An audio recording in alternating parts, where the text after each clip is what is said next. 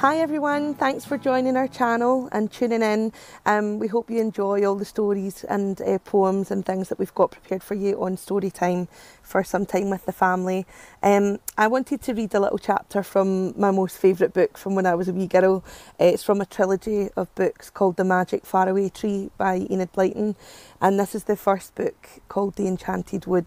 Anyone can enjoy it, and it's most certainly for people who believe in magic and love fantasy and fairies and anything mythical like that, and adventure.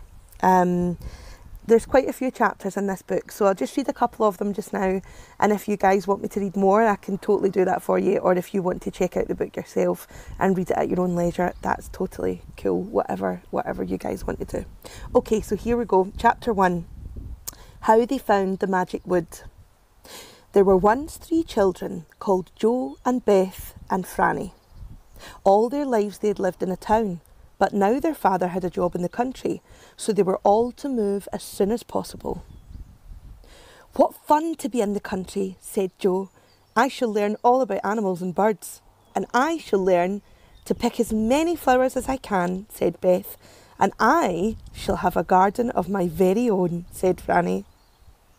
When the day came for the move, all of the children were excited. A small van came to their door, and 2 men helped their father and mother pile everything into it. When it was full, the van drove away, and the children put on their coats and hats to go with their mother to catch a train to the station. "Now we're off," said Jo. The country," said Beth. "We might see fairies there," said Franny. The train whistled and chuffed out of the station. The children pressed their noses to the window and watched the dirty houses and chimneys race by. How they hated the town. How lovely it would be to be in the clean country with flowers growing everywhere and birds singing in the hedges. "We might have adventures in the country," said Jo. "There will be streams and hillsides, big fields and dark woods. Oh, it'll be lovely." "You won't have any more adventures in the country than you will have in the town," said their father. "I dare say you will find it all very dull." But that's where he was quite wrong. My goodness, the things that happened to those children. They arrived at last at the tiny station where they were to get out. A sleepy-looking porter took their bags onto a trolley, and he said he'd bring them along later. Off they all went down the winding country lane, chattering loudly. "I wonder if we've got a garden," said Franny. But before they reached their new home, they were tired out. They could not bother to say another word to each other. Their cottage was 5 miles from the station, and as the children's father could not afford to do anything but walk there, it seemed a very long way indeed. There was no bus to take them, so the tired children dragged their feet along, wishing for a glass of warm milk and a cosy bed. At last they got there. Oh, dear me, it was worth the walk. For the cottage was sweet. Roses hung from the walls, red and white and pink, and honeysuckle was all round the front door. It was lovely. The van was at the door, and the 2 men were moving all the furniture into the little house. Father helped whilst Mother went to light the kitchen stove to make them all a hot drink. They were so tired. They could do nothing but drink the hot milk, eat some toast, and tumble into their roughly made beds. Jo looked out of the window, but he was too sleepy to see properly. In 1 minute, the 2 girls in their small room were asleep, and Jo too in his even tinier room. What fun it was to wake up in the morning and see the sun shining in at the strange windows. It didn't take Jo, Beth and Franny very long to dress. Then they were out into the little garden, running through the grass that had grown so long and smelling the roses that grew all around. Mother had cooked fresh eggs for them, and they ate their breakfast hungrily. "It's lovely to be in the country," said Jo, looking out of the window to the faraway hills.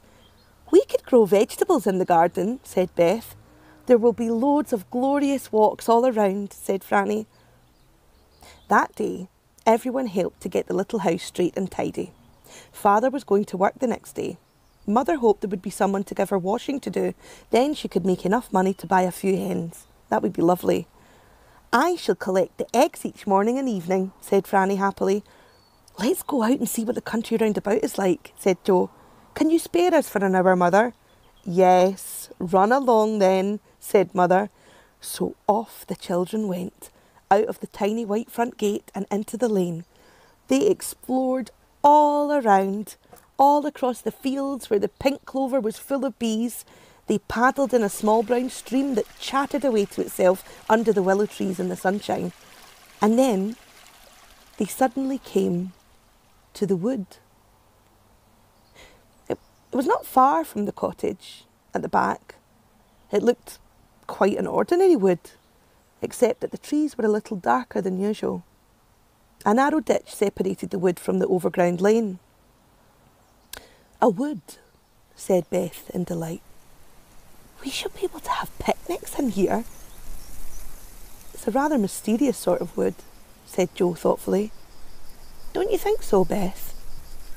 Well, the trees are rather thick, but they seem about the same as any others, said Beth.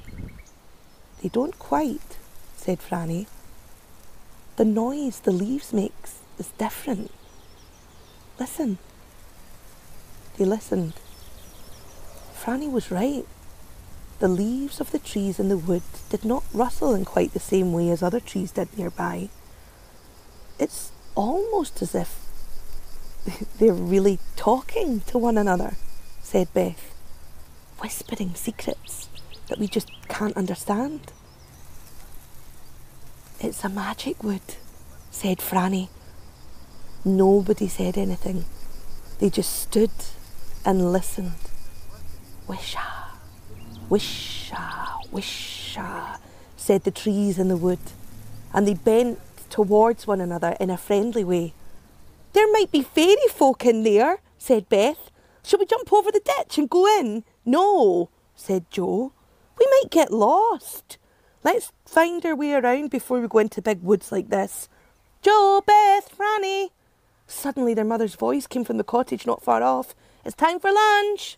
Oh, the children felt hungry all at once. They forgot about the strange wood and ran back to their home. Mother had new bread with strawberry jam for them, and they ate a whole loaf between them. Father came in as they were finishing. He had been shopping for Mother in the village 3 miles away, and he was hungry and tired. We've been exploring everywhere, Father, said Beth, pouring him a big cup of tea. We found a lovely wood, said Joe. The trees really seem to be talking to one another, Father. That must be the wood I've heard about this afternoon, said Father. It has a strange name, children. What's it called? Said Joe. It's called the Enchanted Wood, said their father. People don't go there if they can help it. It's funny to hear things like this nowadays, and I don't expect there is anything strange about this wood, but just be careful not to go too far into it, in case you get lost. The children looked in excitement at one another. The Enchanted Wood. What a lovely name. And each child secretly thought the same thought. I shall go and explore the Enchanted Wood as soon as ever I can. Their father set them to work in the overgrown garden once they'd finished their meal. Joe had to pull up through the thistles, and the 2 girls had to weed the untidy vegetable bed. They spoke to each other in joyful voices. The Enchanted Wood. We knew there was something magical about it. I guess there were fairies there, said Franny. We'll do some more exploring as soon as we can, cried Beth. We'll find out about those whispering trees, what they're saying. We'll know all the secrets of the wood before many weeks are past. And that night at bedtime, all 3 stood at the window, looking out on the dark, whispering wood behind the cottage. What would they find in the Enchanted Wood?